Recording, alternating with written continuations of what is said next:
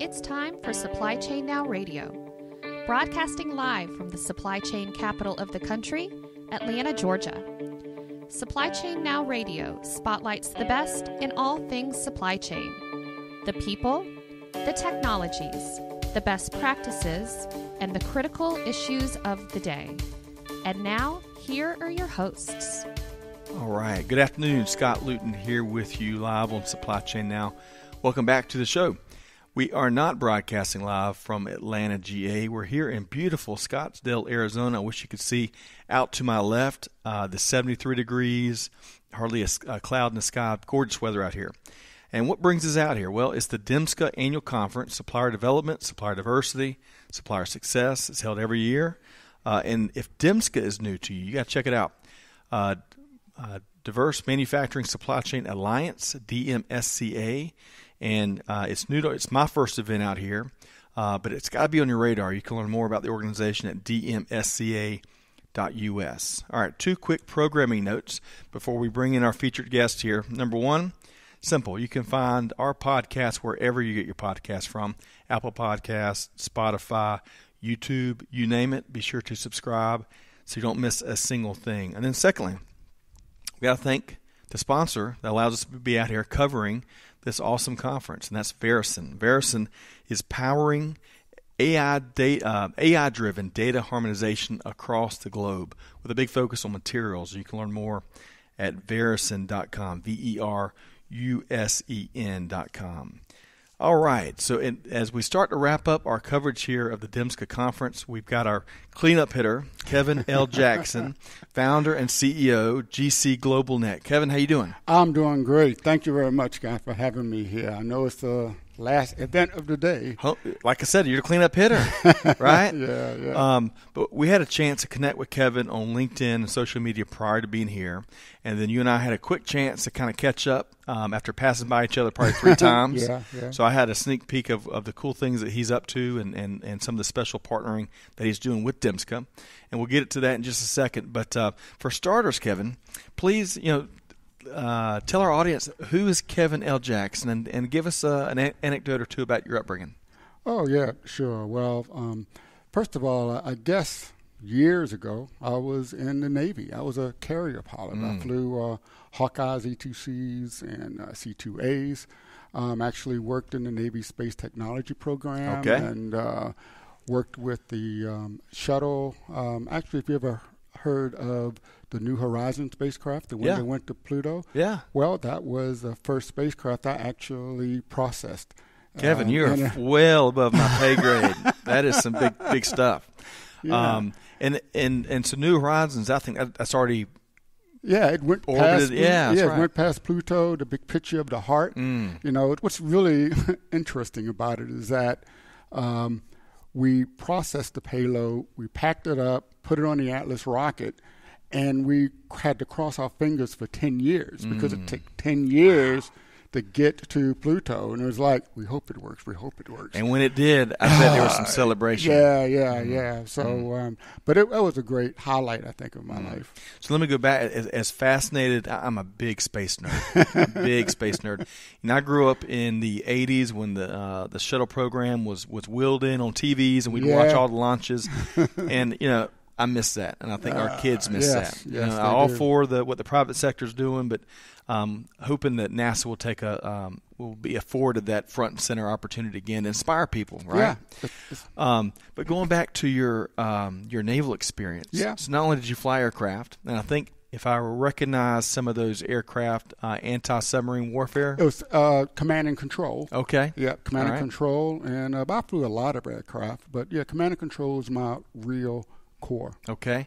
And also, you were telling me just before we went live, you also did some of the flagging, which helps land aircraft. Is that right? I was a landing signal officer. People call it paddle. So I stand at the end of the aircraft carrier, and while other planes come down, I tell you, you're too low, you're too high, you're left, you're right. Wave off, wave off. That's got to be, so between flying, which I can only imagine how challenging that is with a deck that's constantly moving and pitching and rolling. But then to help other pilots that are probably white-knuckled coming in and kind of being their guide. Yeah. That's fascinating. Well, what's really white knuckles is when you're an instructor and a student is landing for the first time and you're sitting in there in the cockpit. So, what an experience. It's an experience. Yeah. Oh, all right, one last question. I promise to move on. I find this kind of stuff really intriguing, though.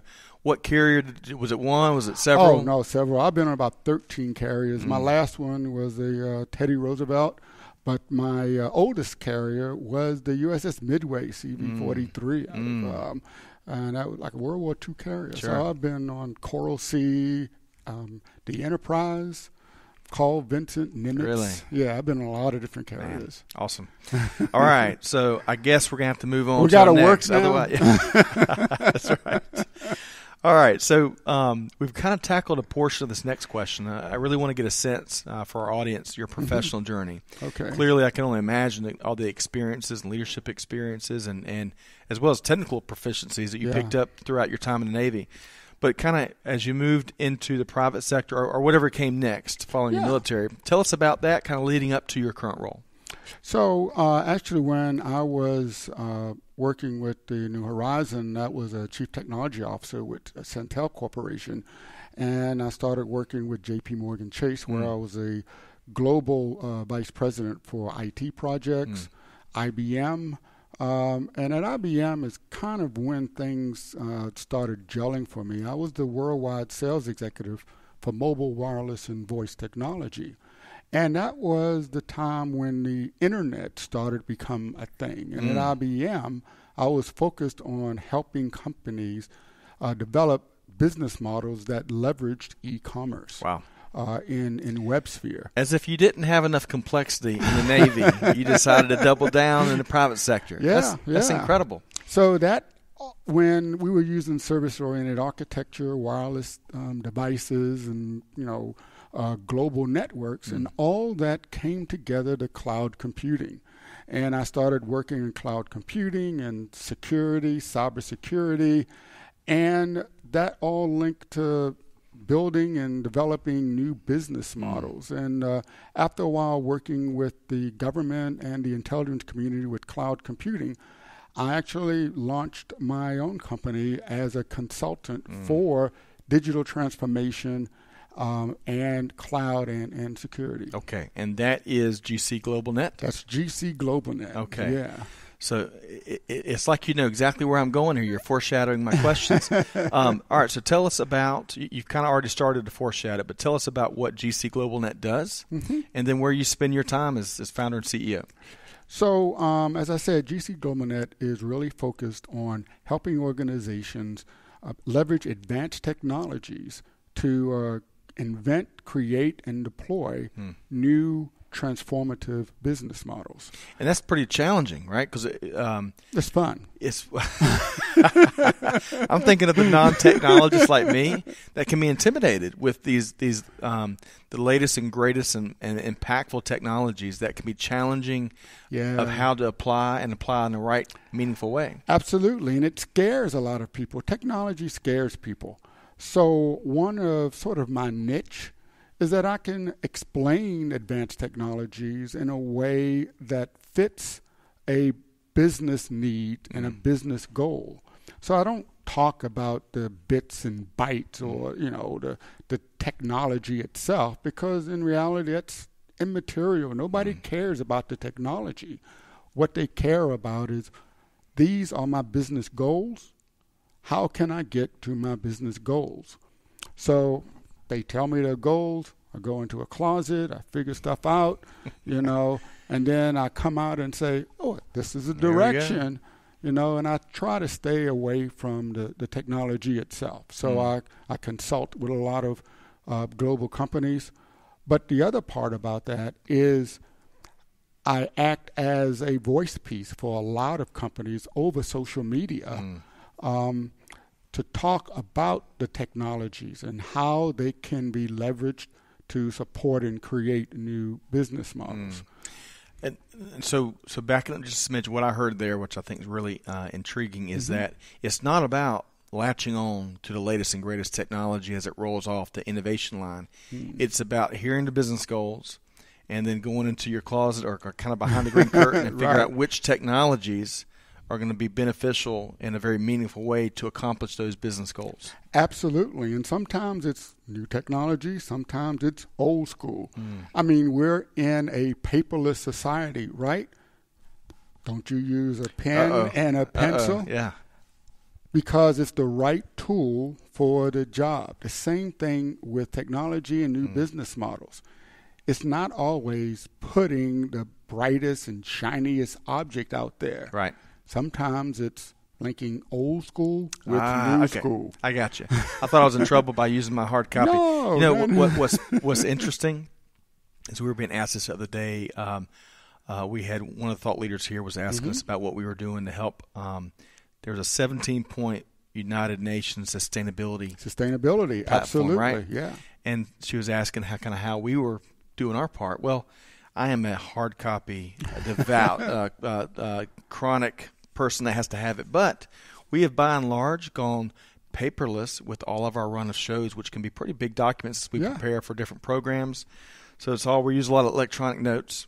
And we marry that with the thought that in our landfills, still the number one, in terms of plurality of waste in our municipal landfills, is office paper. It's paper. Yeah, it's paper. So we're trying. But to your point, the point you're making, it doesn't have to be the latest and greatest technology. A lot of times, the stuff that came out a few years back, or maybe even a few further years back, are the most apropos, right? Yes, absolutely. Yeah.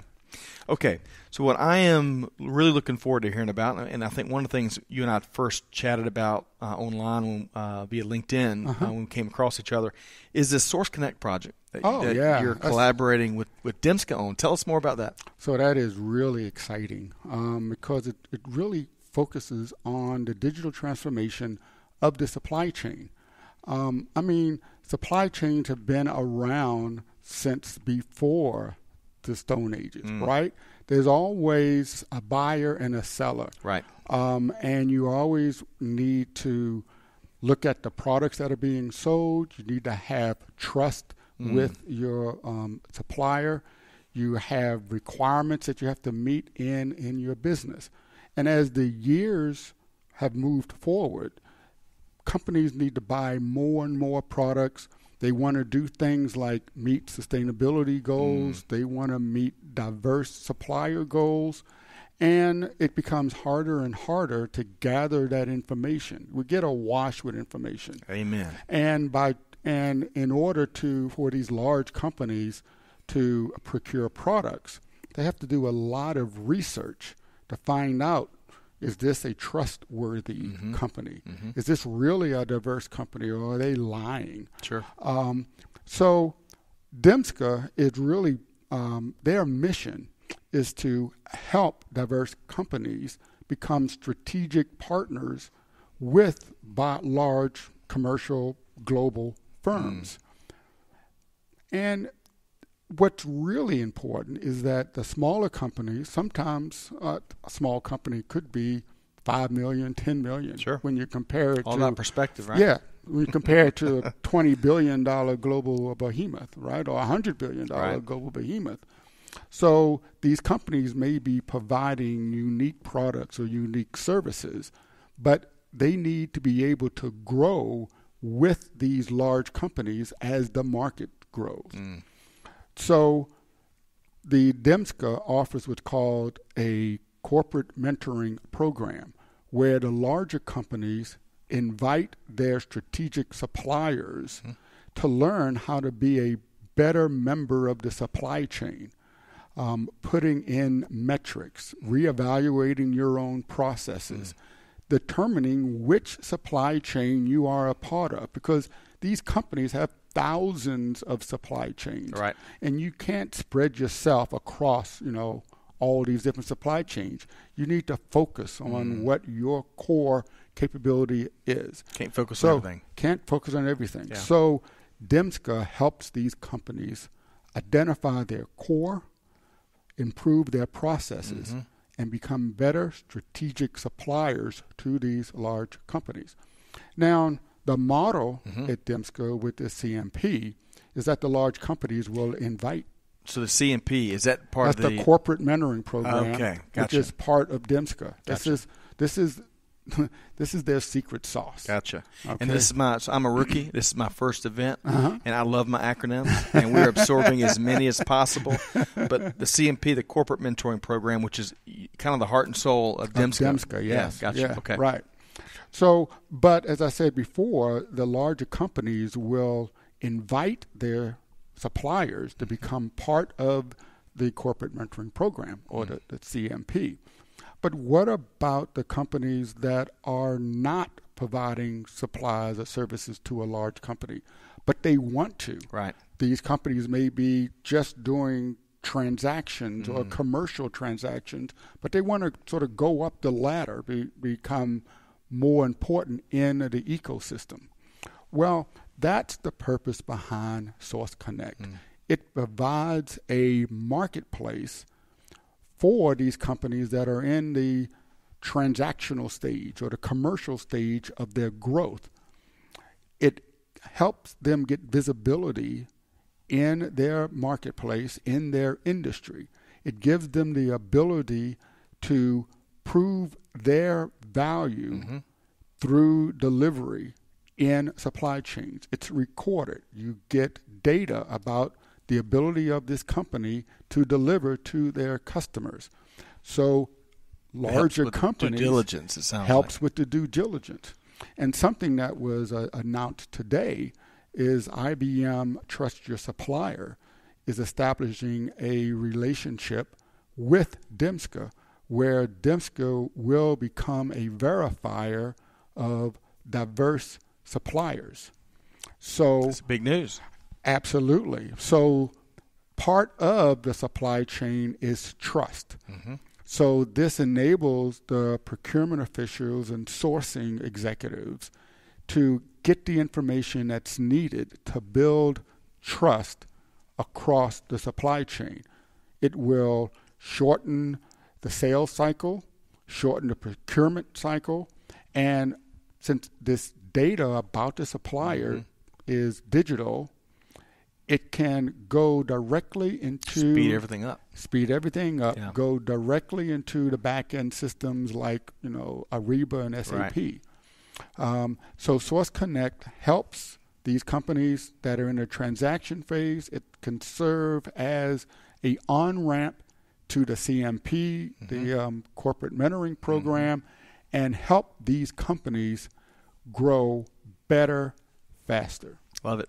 And what can you do without trust in the modern day supply chain? Absolutely. It's very little.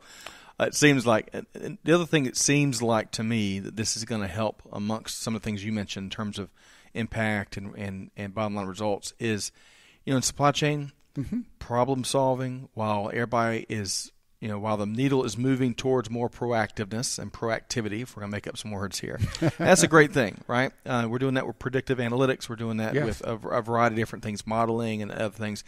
It's all about data, yes, right? Yes. So networks like Trust Your Supplier provides data that you can make smart decisions on. And SourceConnecte consumes that data, matches it with the appropriate supplier, right, and provides a online B2B environment. Now, everyone is used to like going to an online website and buying something from like Etsy or Amazon, right? E-commerce era. E-commerce, right? But believe it or not, businesses aren't buying from businesses on Etsy. Okay, why? Because it's a completely different model. On an e-commerce site, the seller has all the power. They say, these are the products I'm selling. This is the price. This is the type of payment I take, and you take it or leave it. Right. The seller has all the power. In B2B, the buyer has the power, right? The buyer says, okay, these are the products I want. This is how I want to pay. It can be a purchase order. Maybe I need to negotiate a contract. Maybe your product isn't exactly what I want, but I want to modify it. So the buyer dictates those terms. Right. Everything is a negotiation. That's why we haven't seen e-commerce in B2B. And as one of our favorite co-hosts here at Supply Chain Now likes to say, you don't get what you deserve, you get what you negotiate, right? Exactly. So SourceConnecte is taking the e-commerce technology, digital technology, to bring it into the B2B world. Okay, love it. It seems like it has the potential. When is it? Is it live now? It's actually live now on SourceConnecte with an E.com. Okay. SourceConnecte, SOURCE, connect.com. No, Connect, CONNECTE. E on the end. Gotcha. Yes. Okay. .com. We'll include a link to that in the show notes of this Thank episode to make it really easy for folks. I think I know the answer to this question. I want to ask it to get it from the gospel truth here. Who is eligible to participate? So the truth is anyone is eligible if they want to become part of this ecosystem. Okay. Primarily it's the DMSCA ecosystem. We are focusing on helping diverse OEM companies that actually have things to sell, and they want to be better prepared and to grow with these large multinational companies. So by coming and becoming part of the ecosystem, you get more visibility, more opportunities. Love it. Okay. SourceConnecte with an E on the end.com. I'll include the show notes. But what an exciting initiative. As a first-time DMSCA conference attendee and participant, and we saw it in every interview. Folks love the camaraderie, the kindred spirits, the special fellowship that's here, especially with and it seems like an intentionally smaller conference where I think we had 150 folks. You could get access, you could get conversations, and you could even get some action. Absolutely. One thing that's really unique about DMSCA and this conference is that people get to know each other. Right. You get to build a relationship. You get to trust each other. And from being together for 2 to 3 days, it leads into weeks, months, and years of collaboration and business. Yeah, relationships. Yes. Trusting relationships. Okay.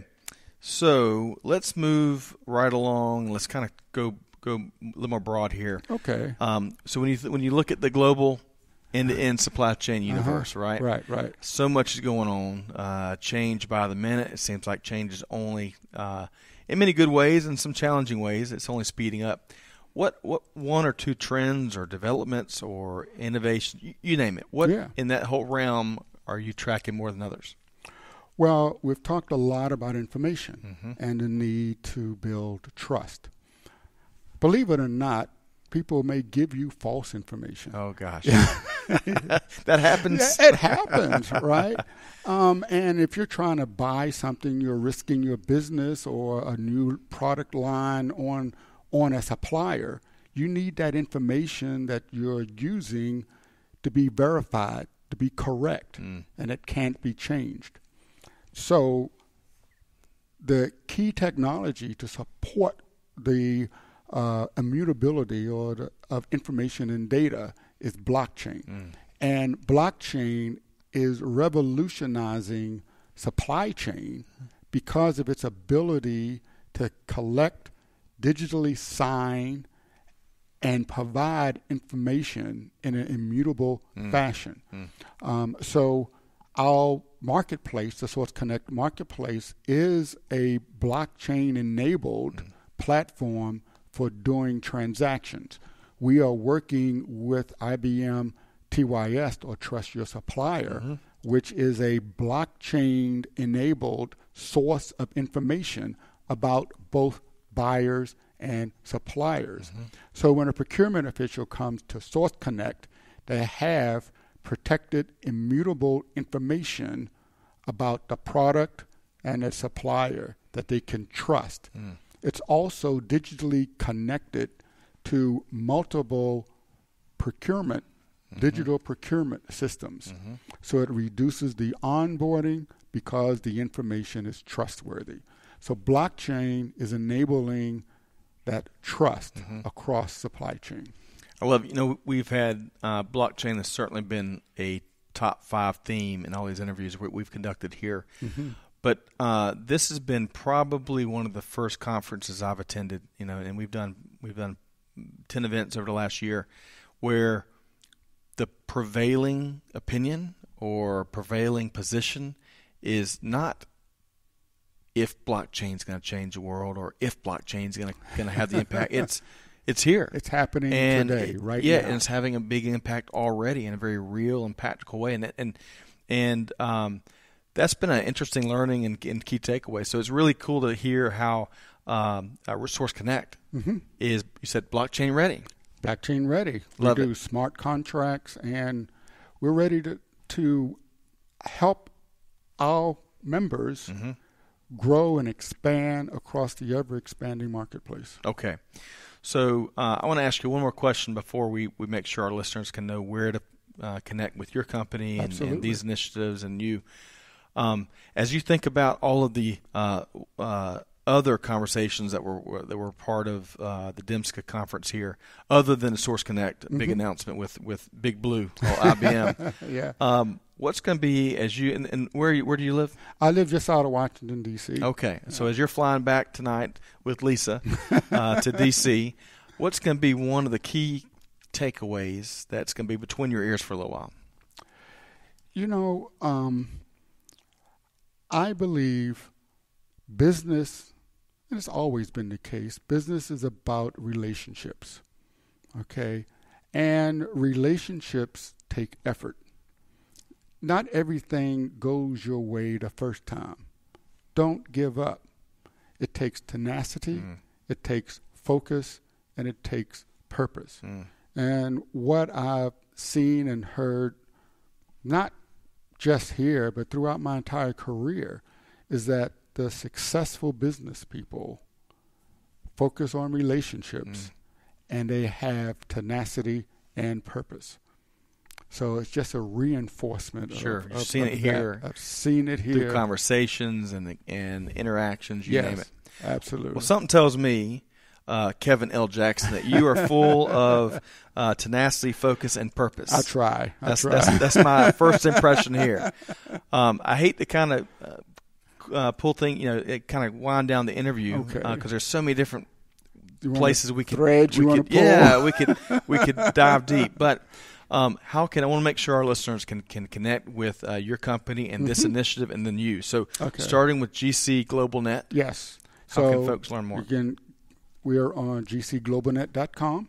That's pretty straightforward. And I'm on across multiple social media channels, but I guess the easiest would be LinkedIn, Kevin L. Jackson on LinkedIn, or Twitter, Kevin_Jackson on Twitter. Okay.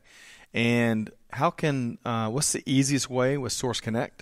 I guess SourceConnecte with an E.com. SourceConnecte with an E.